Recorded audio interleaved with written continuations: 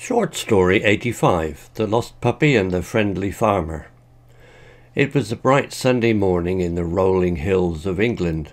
The sun peeked over the green fields, painting them with golden light. In a cosy cottage nestled between two hills, Lily woke up early, excited to explore the countryside. She loved Sundays, no school, just fresh air, sunshine, and adventures with her furry friend Toby, a bouncy little Border Collie puppy. Lily put on her big yellow boots and a bright red coat, then whistled for Toby. Toby, always eager for fun, came bounding out, his black and white tail wagging like a metronome on fast forward. With Lily skipping ahead and Toby prancing around her, they set off through the fields. The air was crisp and clean, smelling of dew and blooming wildflowers. Birdsong filled the air, a beautiful chorus sung by unseen feathered friends. Toby chased butterflies, his paws tickling the tall grass, while Lily laughed, feeling the wind whisper through her hair. As they walked, they came across a narrow dirt path leading into a wooded valley. Lily loved exploring hidden paths, so she turned to Toby and said, "Come on, Toby, let's see where this goes." Toby barked happily and, with his tongue lolling out, followed Lily eagerly. The path grew narrower, dappled with sunlight filtering through the leaves of towering oak trees.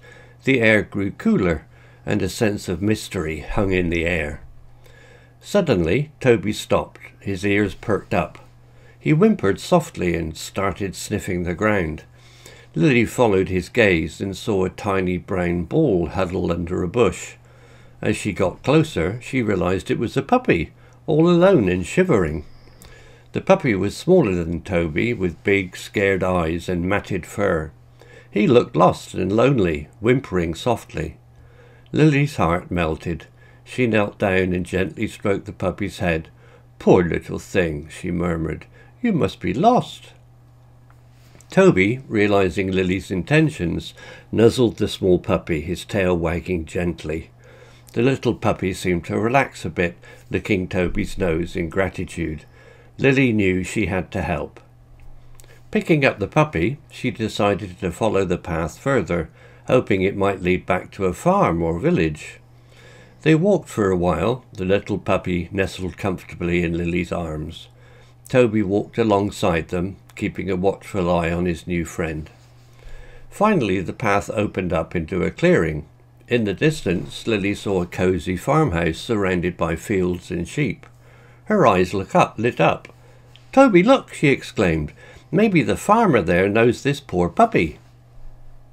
She hurried towards the farmhouse, Toby and the puppy close behind. As they approached, a friendly-looking woman with rosy cheeks and a straw hat came out.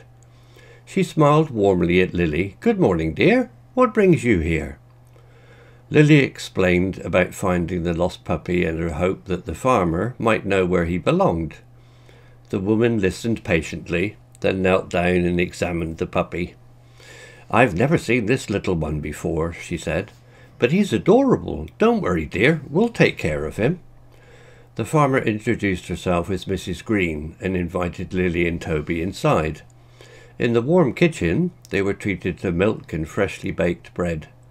The little puppy, now named Patch by Lily, lapped up some milk and curled up at Toby's feet, finally feeling safe and warm. Lily spent the afternoon playing with Patch and Toby in the farmyard, chasing chickens and helping Mrs. Green feed the sheep. Mrs. Green promised to put up posters at the local market in case anyone was missing the puppy. As the sun started to set, casting long shadows across the fields, Lily knew it was time to go home. With a heavy heart, she said goodbye to Mrs. Green, Toby and Patch. Patch whimpered as Lily gave him one last hug, but she promised to visit again soon. Walking back hand in paw with Toby, Lily felt a pang of sadness. She wanted to keep Patch, but she knew he belonged somewhere else. As they reached the path leading back to their cottage, Toby let out a joyful bark. Lily looked up and saw a young boy running towards them, tears streaming down his face. "Toby! Patch!" he cried out, reaching for the puppy. It was Patch's owner, Tom. He explained that Patch had followed him into the woods earlier and then disappeared. He had been searching for him all day, worried sick. Lily's heart soared with joy. She handed Patch over to Tom, who showered the puppy with grateful hugs. Patch barked excitedly, licking Tom's face and jumping around his legs. As Tom, with a tearful thank you and a happy Patch in his arms, started walking away, Lily couldn't help but wave with a bittersweet smile.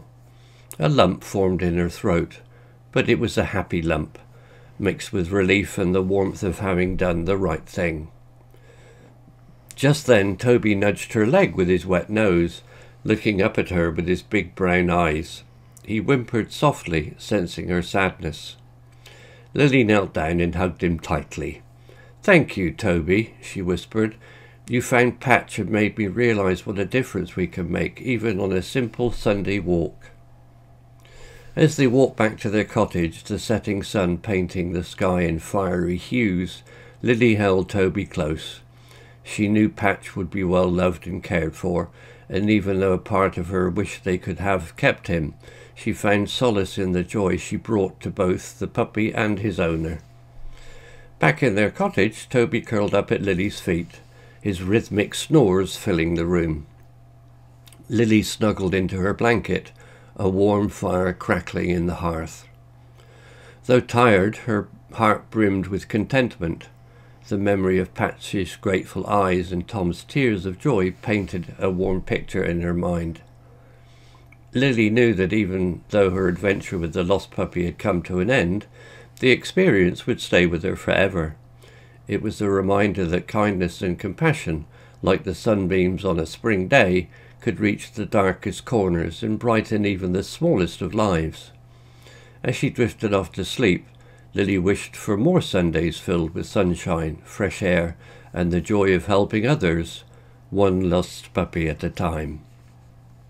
And so the story of the lost puppy and the friendly farmer became a treasured memory for Lily, a reminder that even the smallest acts of kindness can have a ripple effect, spreading warmth and happiness like the golden rays of the setting sun. Vocabulary notes. General. Sunday, the seventh day of the week, often a day of rest and relaxation. Countryside, the rural area outside of a city or town. Explore, to investigate or travel through a new place. Adventure, an exciting or unusual experience. Furry friend, a close animal companion, a phrase often used for pets. Eager, very enthusiastic or wanting to do something. Prancing, moving in a lively and playful way. Nature. Rolling hills, gentle slopes rising and falling across the land. Golden light, warm sunlight often seen at sunrise or sunset. Dew, tiny drops of water that form on plants in the cool night air. Wildflowers, bright flowers that grow naturally in fields and meadows. Towering oak trees, tall and strong trees with broad leaves. Valley, a low area between hills or mountains. Sunlight filtering through.